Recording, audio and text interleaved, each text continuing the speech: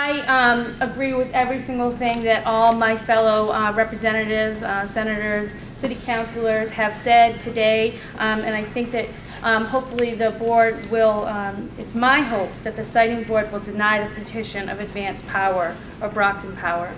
I just want to add just a couple things, and it may be a bit similar, but I think that the board has all the information that they require to deny this under Mass General Law 164, 69J, and 1/4. The fact that a comprehensive health impact study has not been performed is a definite concern of mine.